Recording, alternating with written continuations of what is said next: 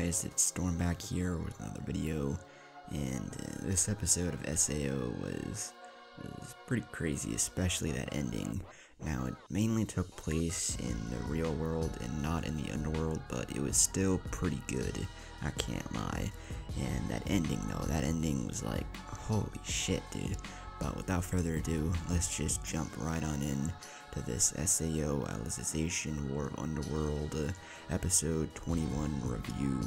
So basically, like I said, this episode mostly takes place in the real world, and it starts off where the last one left off in the real world anyway, with the scientists basically going like, oh shit, you gotta get out of there or else you're gonna spend 200 years there.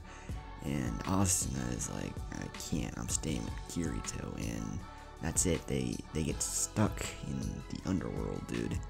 And then this timer starts to go off, and it's, I'm guessing it's like 10 minutes or something like that, because throughout the episode, they say that some time has passed. Like at one point, the female scientist says that like 10 years has passed, in the underworld anyway.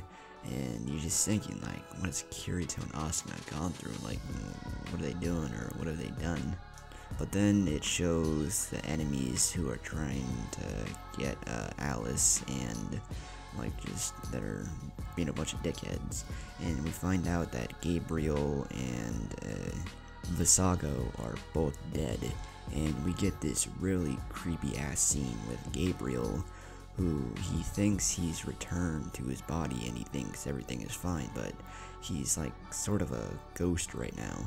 And out of nowhere, this girl that he killed like ate her soul basically when he was a kid. It showed a flashback in a previous episode. Like, she appears out of nowhere and is like, come spend the rest of eternity with me. And she basically like drags him down into this like dark liquid, and basically I'm guessing she kind of dragged him to hell. And that scene was like freaky as hell, bro. I would hate to be Gabriel in that scene. I would definitely not want to be him there. But anyways, the enemies find out that their boss and Visago are basically dead, and they're like, what do we do now? And so one of the guys asks the enemy's computer dude, like, you got a plan? If so, let's do it. And the computer guy is kind of hesitant, but like when he's threatened, he says that they can like place a bomb in the main core, and that's what they do. And all while this is going on, Mr. Kiga and Higa, I'm thinking Kiga's his name, fuck, I forgot, like the boss guy with the glasses, yeah, him and Higa are still in the elevator, and that's when the enemies try and like attack them, but Mr. Kiga, hopefully that's his name, otherwise I'm going to sound kind of retarded. They get attacked by the enemies, but luckily boss's glasses guy pulls through and he kills one of the enemies that are attacking him, but all the while he gets shot too. But back with the female scientist, one of the security guards, or yeah, one of the security dudes that are with them, they realize what's going on, and he goes down to the main core to try and stop them. And also Mr. Kiga, or boss glasses guy, goes down there as well to help, but he's pretty injured. He took a bullet to the vest. Like, I mean, if you get shot and you're wearing body armor like the vest, I mean, it's probably still gonna hurt like hell.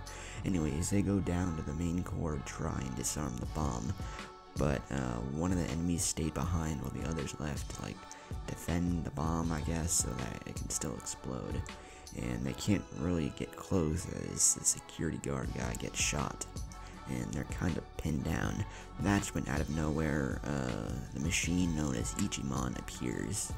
And it turns out that it's fucking Akihiko Kaiba. Like, this came out of nowhere. I was like, the fuck, where did this dude come in? I was like, didn't he die back in the fairy dance arc? I mean, like, bro, I was just kind of speechless. I was like, where the fuck did he come from?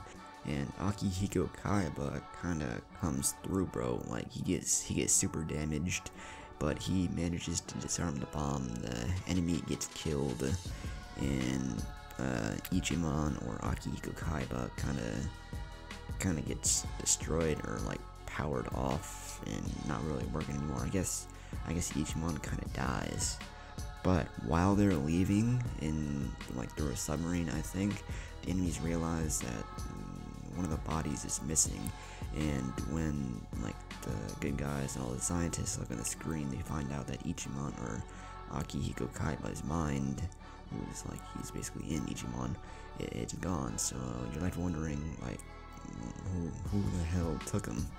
But after all that craziness in the real world, the final scene of this episode is Kirito and Asuna in the Underworld, and they've both accepted that they're gonna spend 200 years together in the Underworld, which is like, oh shit, I didn't actually think they would get stuck, but I can't believe they did. And hopefully the next episode shows like what they have accomplished, or what they do, and how they live their lives in the Underworld throughout those 200 years, because I don't think they're gonna die, because they're little gods. I mean, Kirito basically has god mode and has god powers, and Asuna is literally using the avatar of a goddess, so they're probably gonna stay and look the same throughout those 200 years. So it'll be really cool if the next episode shows like a progression throughout those 200 years. That would be really cool. But overall, I gotta say it was a really good episode, and I cannot wait for the next one.